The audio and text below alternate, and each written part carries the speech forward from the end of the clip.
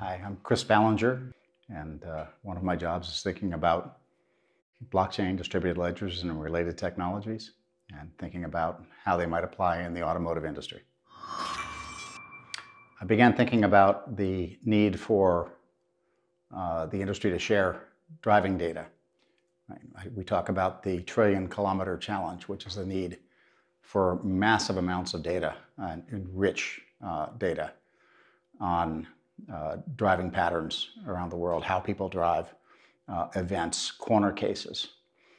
It will take an enormous amount of data to produce a safe, autonomous vehicle. And if we can do that quicker, we can save potentially 1 million+ lives a year. But no auto company, no single entity has the ability to get to 1 trillion kilometers of driving data anytime soon. We're just beginning to harvest the data. And so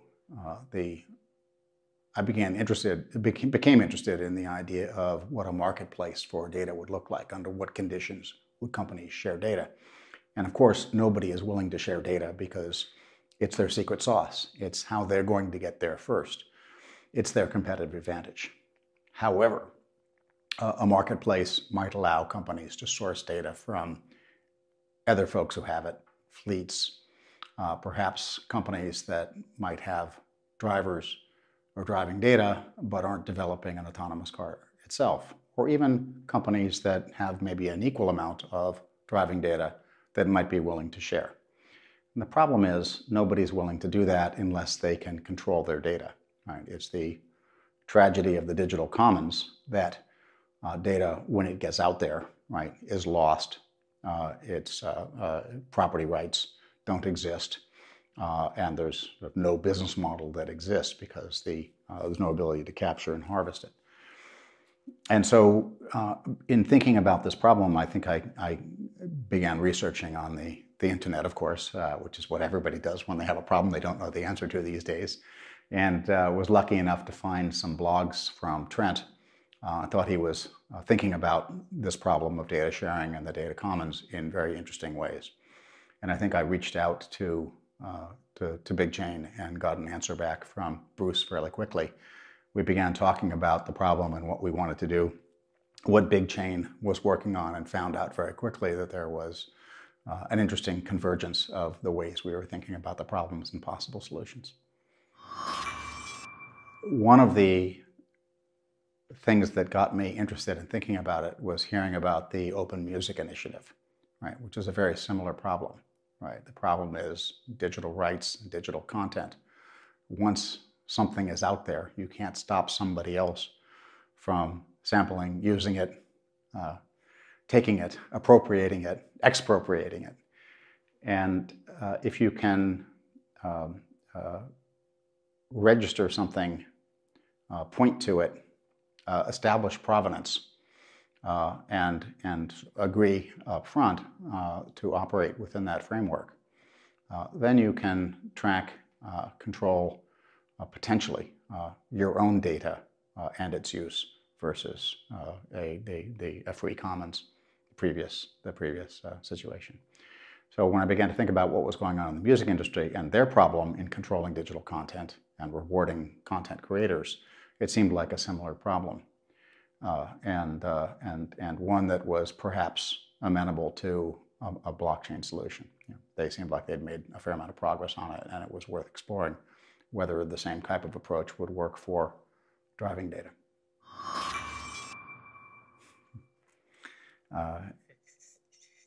AI will impact every sector and all aspects of our lives. It already is. The most obvious one in the auto industry is the autonomous car itself. Right? The autonomous car is an AI. It is an AI robot. Right? It is AI, right, which is the way the car drives around without a human driver. Right? It is the intelligence that's not a human that's protecting the occupants, and it's all of the classic cutting-edge features of AI which are needed in the automotive industry. Right? And beginning with the deep learning, the massive amounts of data that will be used to create the the agent that can protect you. The cars that are driving around today, there's lots of hype about their capabilities.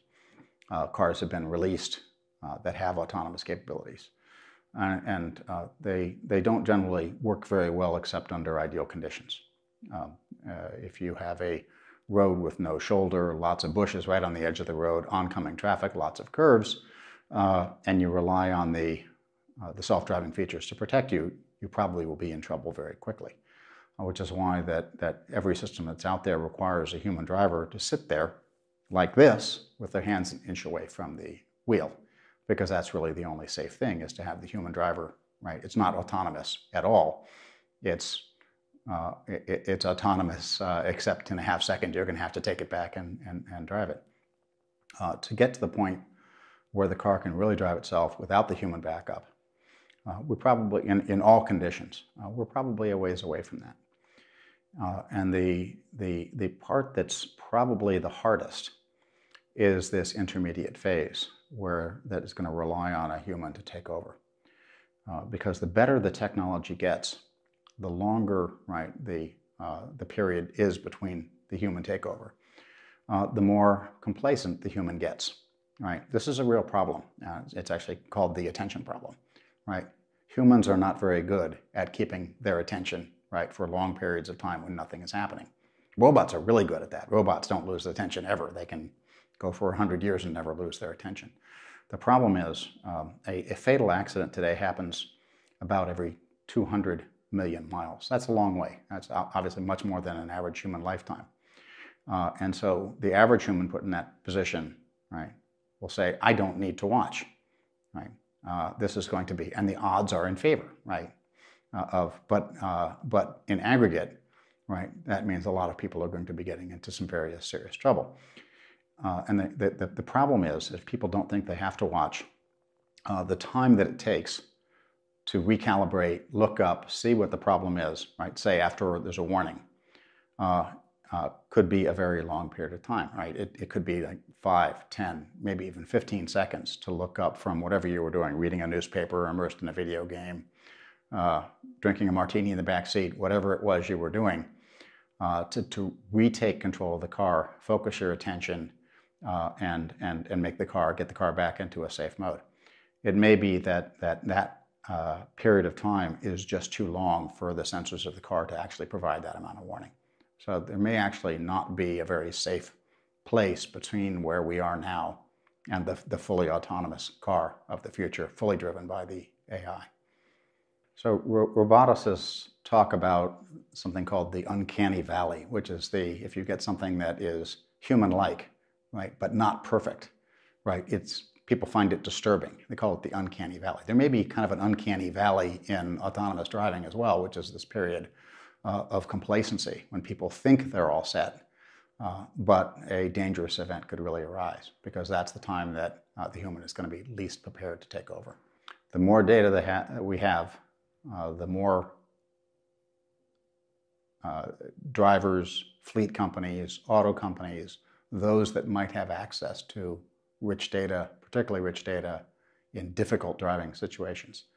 The faster we can amass 1 trillion kilometers of that kind of data, the faster we can all get to the day when a safe, autonomous agent can drive us around without us having to be constantly available to take the control of the car back. I think it's the classic prisoner's dilemma, right? There's a common good, an optimum solution that is fairly easy to see, but at least today the incentives are, right, to do something else, to hoard our data, and we see that across multiple industries wherever markets are driven by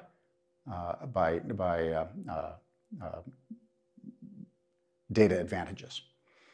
The incentive is to silo the data, protect it, build even more data, create even more of a fortress, and not share it with others. And the opportunity here, and I think people are just beginning to realize that there might be a technology that can help, right, that can help us solve the incentives and release us from the prisoner's dilemma. I think people are just beginning to realize that the kinds of technologies that we're talking about here. Being able to protect your data, register your data, control the data, let pieces of it be used under circumstances, under an enforceable license. That wasn't technically possible before or with other technologies. It's still not proven, I think, but at least we see perhaps a light at the end of the tunnel that's interesting and worth exploring.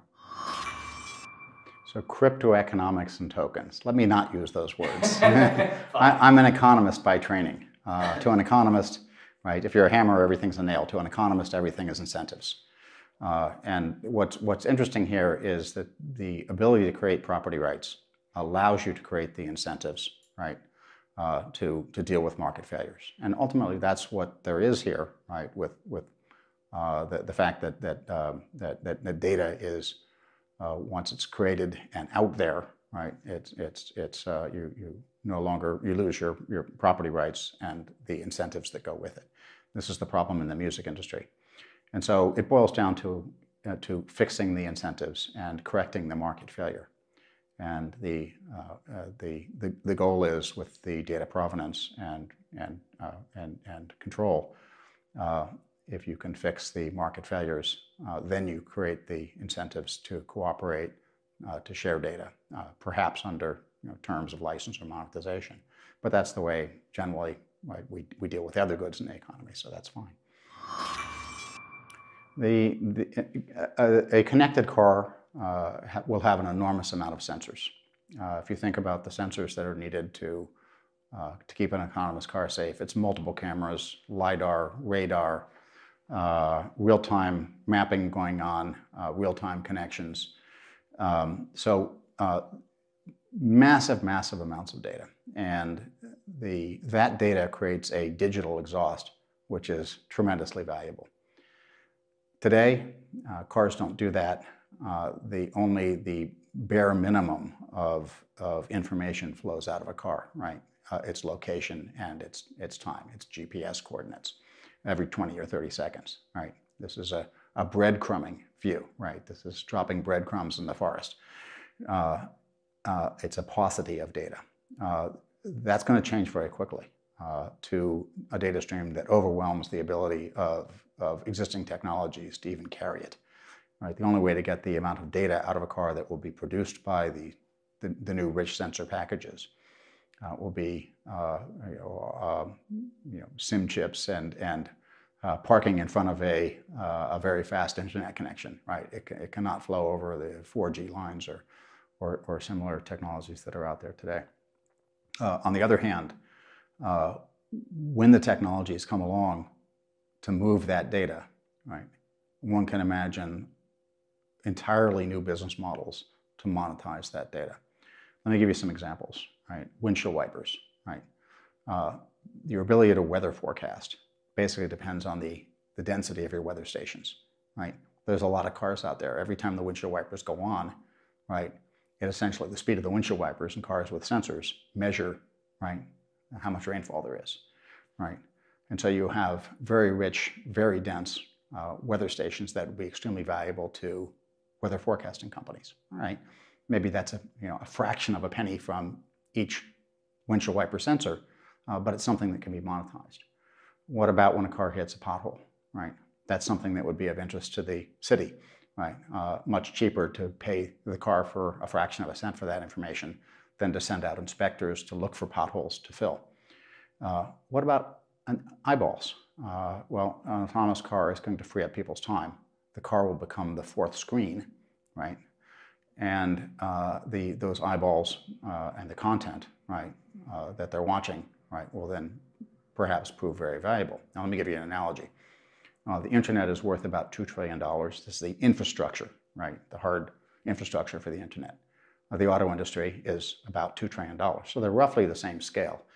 The difference is the infrastructure of the auto industry and transportation is paid for out of car purchases, taxes, right, and other exchanges of cash. The infrastructure for the internet is paid entirely out of, right, the monetization of the eyeballs, is this implied consent I look at a screen, I'm trading off my willingness to watch a few ads, right, for free access to the internet. I don't have to pay anything. All I have to do is have some pop-ups, some annoying pop-ups in the corner. And so it at least, given that there's that alone is roughly equal to the value of the auto industry today, and then there's all these additional monetization streams on top of it, mobility as a service, the digital exhaust, the eyeballs, right? One can begin thinking about a transportation infrastructure that gets very, very cheap to use, right? Maybe, right, for certain types of trips or certain parts of the world, maybe even free. And that's tremendously interesting, because then you are talking about opening up mobility to a large segment of the world's population that maybe doesn't have very good access to mobility today. Who would that be? Well, it's about 95% of the people in the world can't afford a private car, can't afford to ride around in an Uber or Lyft in a private trip, which is about the same cost as owning a private car. These are people who, right, maybe we talk about in the sense of being unbanked. That's a term that people are familiar with, right? And it's about 2 billion people. Or maybe it's the people who make less than $20,000 a year, which is about 95% of the world's population, right? Or something in between those two estimates. There's still a huge population of people who would benefit from cheaper mobility and an infrastructure which harvests data and monetizes eyeballs in order to drive the cost down and make mobility accessible. And like the unbanked, right, the idea of trying to get along in the modern world without good access to mobility, right, is almost unimaginable, right? Imagine trying to live in a city and find a job across a major mega city in the world today, and having to do it with a combination of bicycle, walking, and maybe 4 trips on different types of public transportation, and spending 2 or 3 hours in each direction of your commute, and which time you're going to have to take a break and carry groceries home, right? All through that mess. It's dangerous. It tends to be cash intensive. It's extremely draining on time. So there's a lot of room for improvement for that large segment of the world's population.